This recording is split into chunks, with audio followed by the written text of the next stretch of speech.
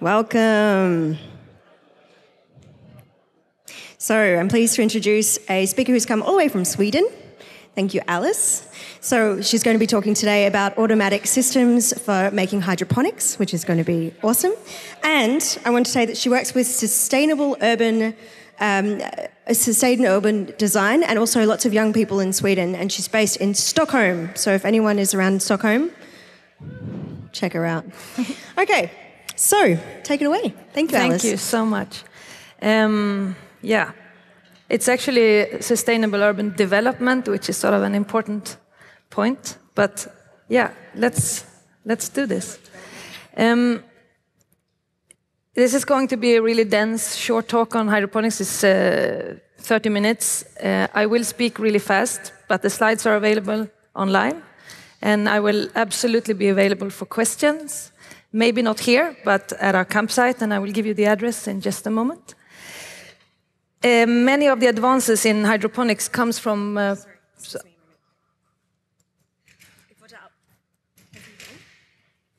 wollte auch sagen, wenn man es auf Deutsch hören will, dann wir haben Julian und er übersetzt es heute auf den Decknummer 8012.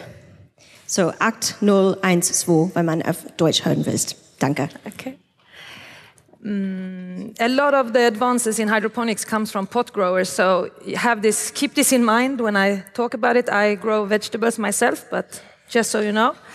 And if there is any problems with my presentation graphically, it's not only on me, because Keynote hate human beings, so you have to excuse me for that.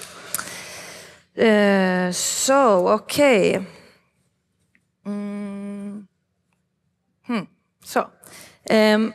Why I want to work with hydroponics is because it is a really important part of sustainable development. Partly because hydroponics uses about 1% of the water used in conventional growing. It does not have any need for sunlight, which makes it possible to grow it indoors in completely controlled environments. It also is not using any of the non-renewable resource soil, which I think will have to be looked upon as a non-renewable resource, since it takes about 500 years to renew a 2-centimeter thick layer of growable soil.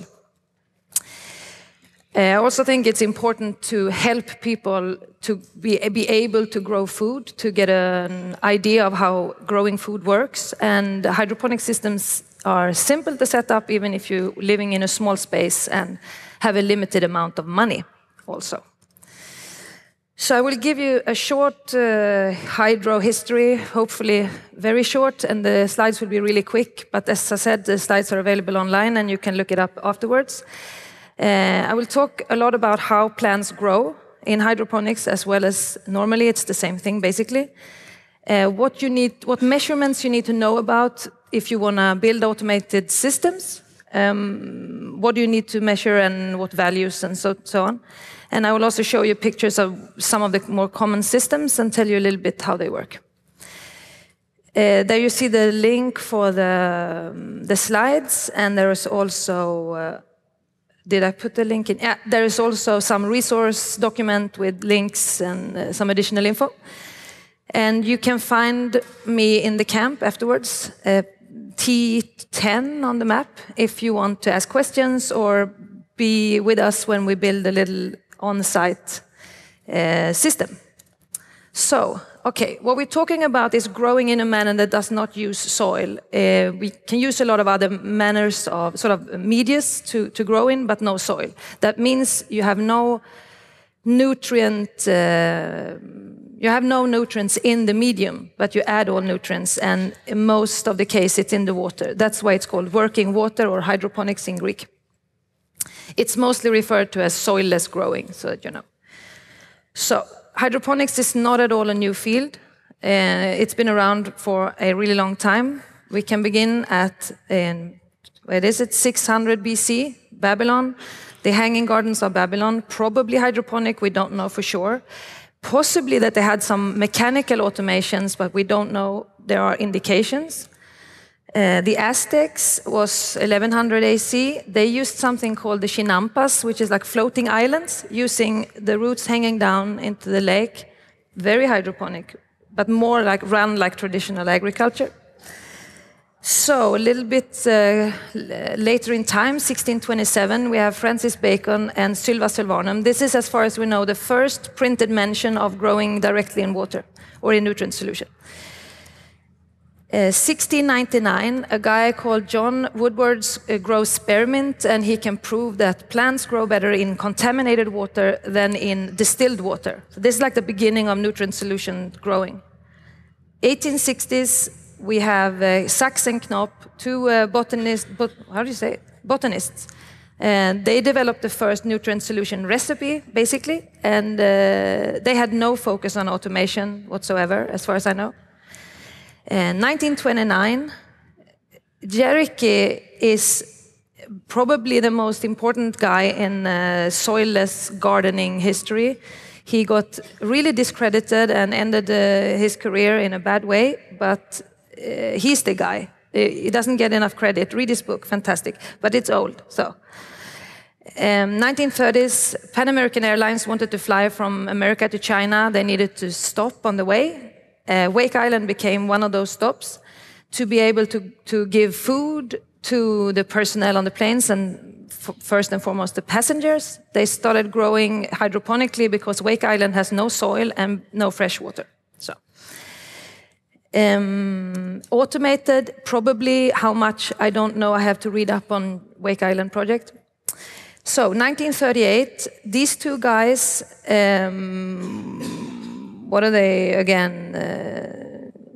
Let me see. Just a moment. Oh, this is not right. Oh, okay. Hoagland, he is known for the Hoagland solution. And him and his colleague were the ones that sort of was the reason why Jericke got discredited. Jericke didn't want to release his recipe as open source in the university because he was denied greenhouse time, so it ended up with the university assigning to Hoagland and Arnon, his colleague, to reshape the recipe, and they did, and they got all the credit. No focus on automations with these guys. In the 1960s, you can imagine what kind of growing culture was sort of interested in hydroponics by now. There is a guy called Alan Cooper, and he develops a technique called the nutrient film technique, and it's still one of the most popular techniques for hydroponics. I will show you how it sort of system looks like a little later. He was interested in automations. He used control of pumps and control of lights, as far as I know. I haven't read his publications fully. In 1982, the Disney World Eptok Center opened something called the Land Pavilion, where they have a future of horticulture part, and they have some hydroponics there, and they do a lot of development in automation of systems as well. For how long NASA has been doing their controlled environment support, life support systems, we don't know, probably for some time. Lately has been discussed, partly because they were eating hydroponic salad on the ISS, and it was a few days ago, if I got it correctly. And what they're trying to do is basically grow food where it's not possible to grow food, space station, and also colonization like Mars. And if we are lucky, I think by 10 tonight, we can watch the ISS having dinner, and if we're lucky, they're having hydroponics for dinner. We will see. 2009, a revolutionary thing happens. Britta Riley, a New York-based, I think she's an art student from the beginning. She releases a research and develop it yourself community called windowfarms.org. This is sort of at the beginning of a lot of home builders in hydroponics. The community is still active. This is the version 3.0. She released the community with her version 1.0. It's a really large community. It's a fantastic amount of solutions and people to talk to. It's a good place to start if you want to build your own system and look at automated systems in the future.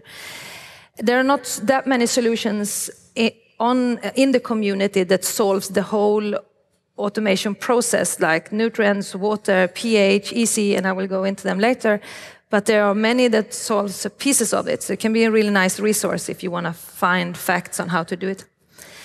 And last but not least, in the aftermath of the tsunami earthquake thing in Japan, a guy called Shimamura took an old semiconductor factory and turned it into the world's largest indoor farm. And they grow only salad, and they produce about 10,000 heads of lettuce every day. And they are looking at a complete automated process, including looking for nutrient deficiencies in the plants by optical readings of the colors of the leaves. So they are like absolute front line of automated systems. I don't think they're open source though. But so this is the factory from the inside, I guess. Yeah. So we will quickly go over to how plants grow in hydroponics, and it does not differ from how plants grow generally. It's the exact same thing, but some parts are more important than in a regular system. It does not matter if it is, I was showing you the Mirai factory of salad, or if it is a tomato on your balcony. Some things are basically exactly the same. All plants need light, all plants need nutrients, and all plants need water, including oxygen. And if you provide these three, plants will grow. Plants love to grow. They always want to grow. So even if you're sloppy, they will probably grow, but you won't get an optimized yield or so on. But I usually say when I help people to come to the decision to build their own system that it's hard to optimize, but it's even harder to completely fail. So you should just start doing it and then develop slowly. We will start at the roots. The roots is in any hydroponic system extremely important. The roots is, even more important in a way than if you are growing in soil, because you can pay it more attention. So it becomes a bigger part of your involvement in your system. Most plants, with a few exceptions, their roots be sort of, how do you say it? They're divided into three parts. Where the lowest part drinks water, it does not like air. Actually, if it's exposed to air for a too long time, it will suffocate. The middle part is, a hybrid, and it can drink both water and air to get oxygen. And the top part is like you and me, it drowns in if you put it through in a water or too moist environment for too long time. But all parts of the roots need darkness. This is what you have to work with when you don't use soil to cover the roots. You have to cover the roots in some other way because they need darkness. Otherwise, they burn. And you also need to oxygen saturate your water, because all parts of the roots need oxygen as well as the leaves, because all parts of a plant exchange gases, CO2 for oxygen, oxygen for CO2 all the time. So this is super, super important. So more about the water.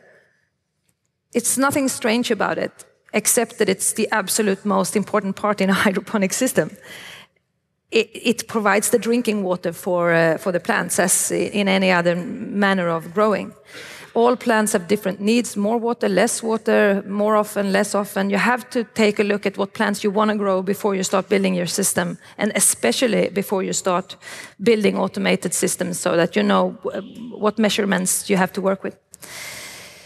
Always keep your water saturated. You can do it by building a stream, like a dripper system, but you can also do it by an air stone, like the thing you have in an aquarium, that you push the air into the stone and it gets divided into really small bubbles, and you will have you will have good oxygen saturation, so to speak. I can see now that I have very little time left, but I think maybe I was interrupted, so maybe I get a few minutes more.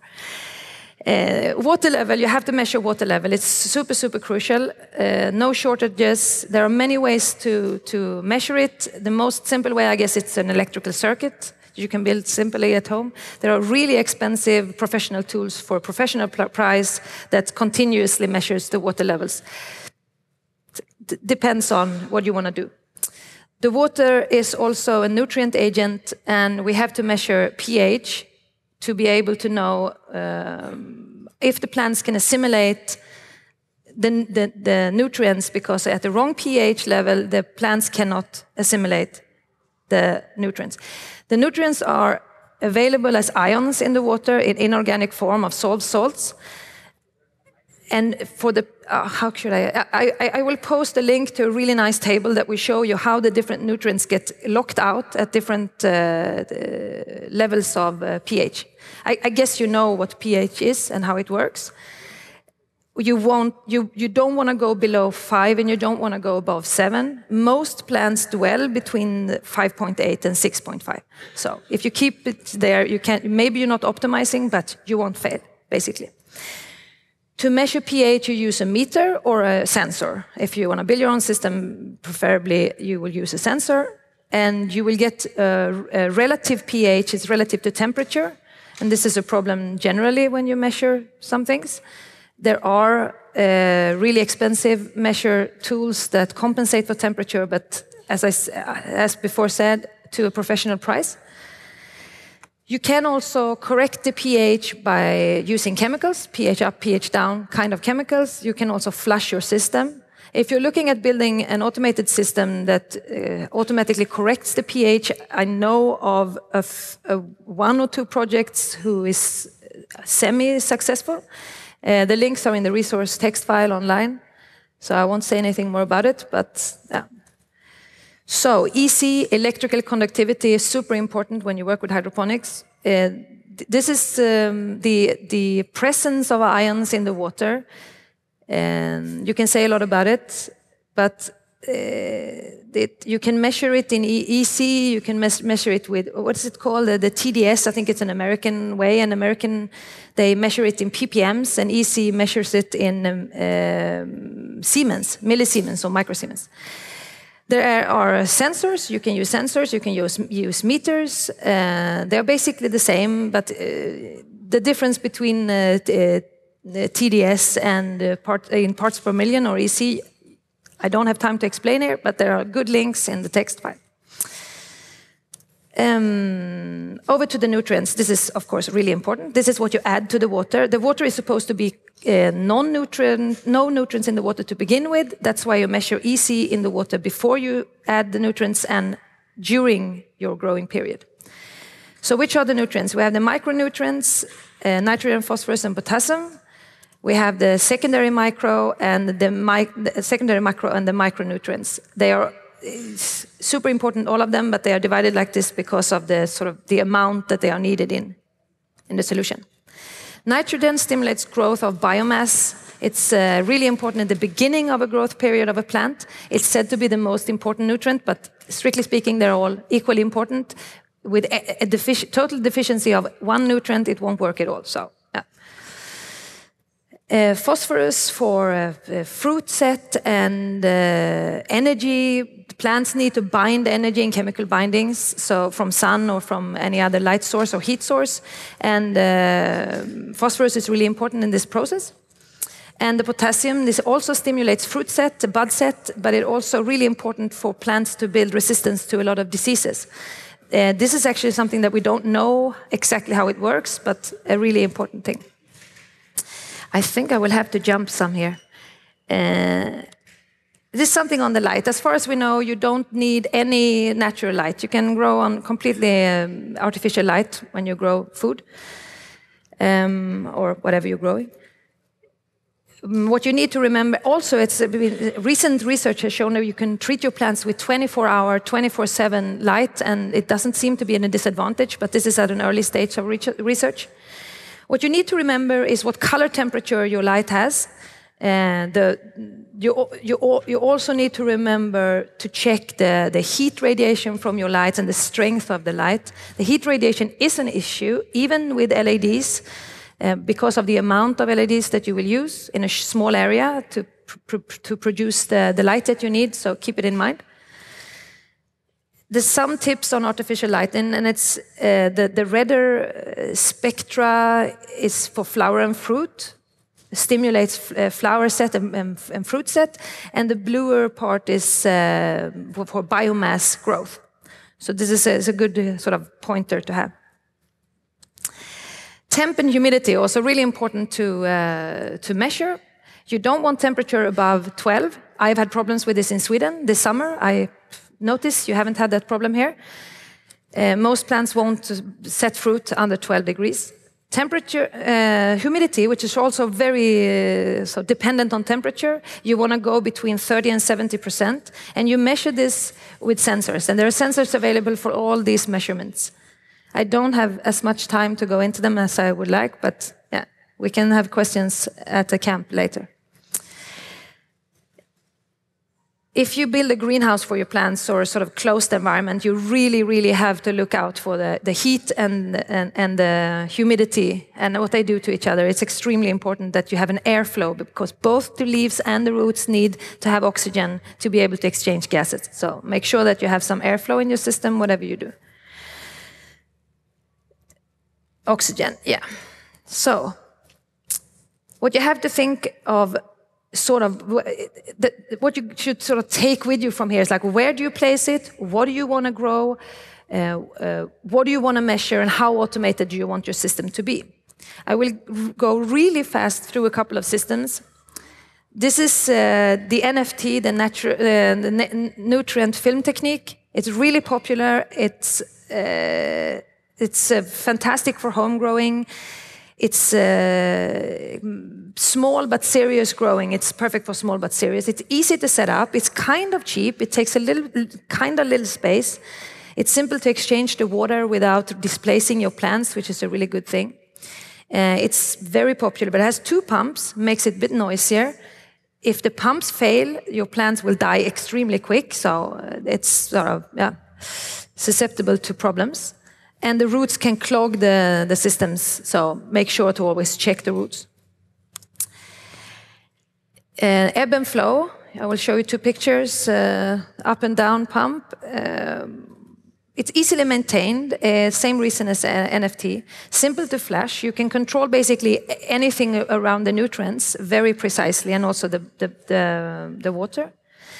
As with any closed system, there is a problem with disease control, since all plants share the same water, and the water isn't flowing, but standing more still and just going up and down.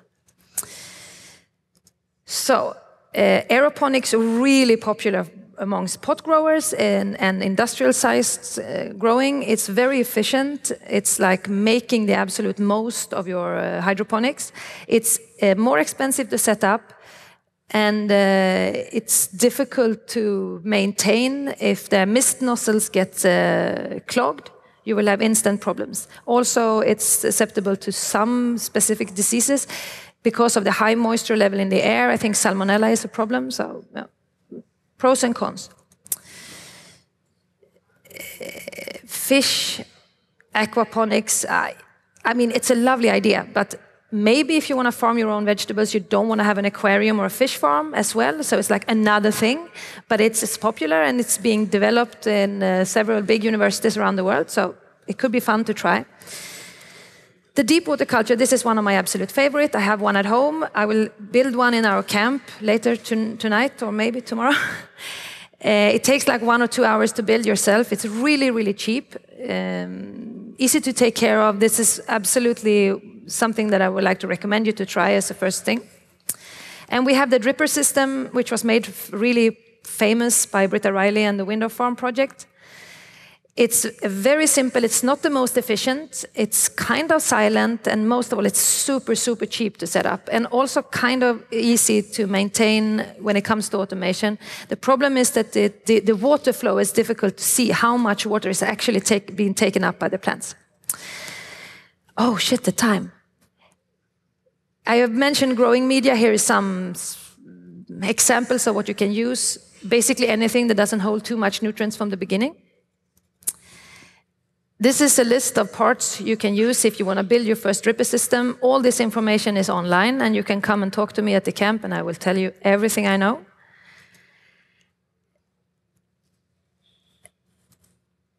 The current status on automation, I will not go into this because there is one project, Bulukin's hydroponic controller built with Arduino is a fantastic source of information. You should absolutely look it up. There are other projects.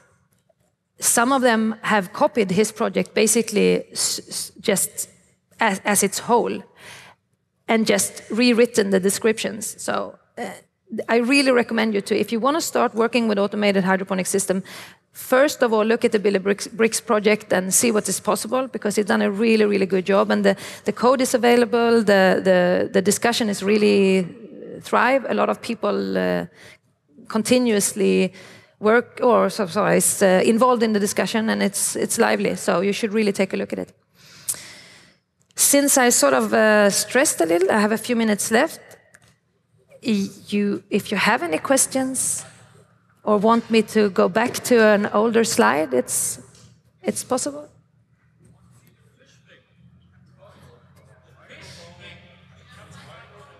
He was asking about the fish thing. It's called aquaponics, and I can give you a short explanation. The fish, you give the fish food, the fish poop in the water is pumped up to the plants. The plant make use of the nutrients, and they also clean the water, and the water goes back to the fish in a state where they can keep pooping in it. I saw something very interesting. So people make something called earth ships. So they take the water they use for showering, and then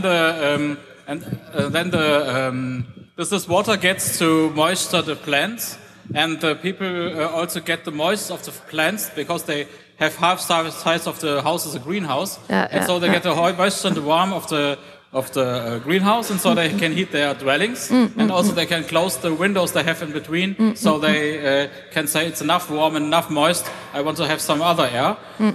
But I'm interested to make a whole system. So you have your fish, you have your plants, and you don't have to pay utility bills and things like that, and you'll be self-sufficient. Yeah, that would be fantastic. That would be.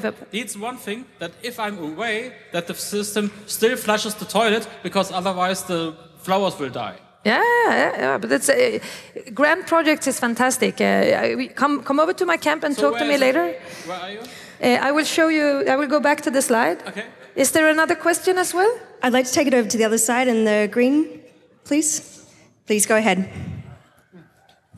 Hello. I wanted to ask, how much more efficiently, if any, does an automatic system gives to an hydroponic system? It depends so much on where you're putting your effort in. I don't have any numbers on how efficient it's possible to make it. Quite some, I guess. What you don't have when you automate, or if you make an automation that actually works, is that you can have continuous availability of nutrients for the plants. You have no water shortage. You can prolong the time of light exposure to your plants. I also have some interesting things about measuring light with power values. You will have to discuss this later, but I don't have a number for the efficiency. I mean, we already have more and half. How do you say? Like more than you can have half the size where you grow your crops in hydroponics and get more yield than you would in 100% area of traditionally grown. So already there you have a huge advantage. In yield, but the efficiency depends on how you want it to work. You want to go away 5 weeks or 1 week, or but the continuously attending to plants is the key why hydroponics is so efficient. One last question. We've got time for one last. You mentioned that different plants have different requirements for the nutrients and so on. Is there something like a public catalog where I can look this up for different species and strains? I haven't found a collected catalog with this, but there is huge amount of info online. Unfortunately, as I said, a lot of it is directed at pot growing, but there are also other sources of information. But it's a good place to start, because they are really serious people when it comes to growing. So start there. But there are, of course, I mean, when it comes to all these measurements, of course, there is info. Yeah, of course. Thank you very much for your talk. Can you all please put your hands together? Thank you, Alice Bulukin.